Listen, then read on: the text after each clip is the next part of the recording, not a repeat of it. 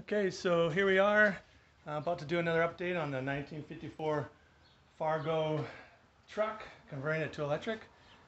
But I just got the decals done on the Jetboat.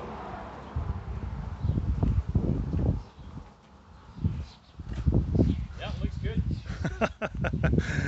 Tesla powered. Looks kind of wild, eh?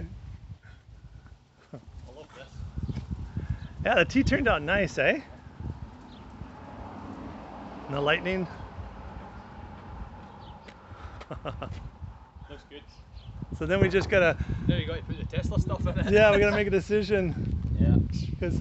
Because that's the thing is that amp revolt company, we can actually buy a whole rear end of a Model S. Yeah.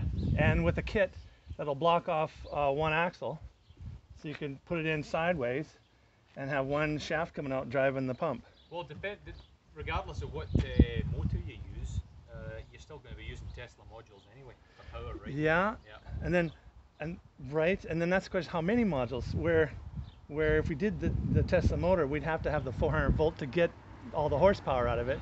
So we'd have to put 16 modules in this thing. That's a lot of weight. A lot of weight, and every area, yeah, and every area of the boat. So what I've been thinking, Brian, was since I took the tank out, that 6 modules would fit in here perfectly. Oh yeah.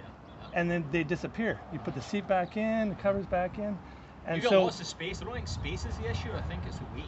So yeah, it's going to be a nice balance between trying to find the motor there that you can run the power continuously. Well, those 2 Hyper 9s would be 240 horse. But regardless, you're definitely going to be better with those Tesla modules there for energy density for sure. For sure. And a hell of a lot lighter than the stuff I'm running in the truck right now. So. Yeah, lighter.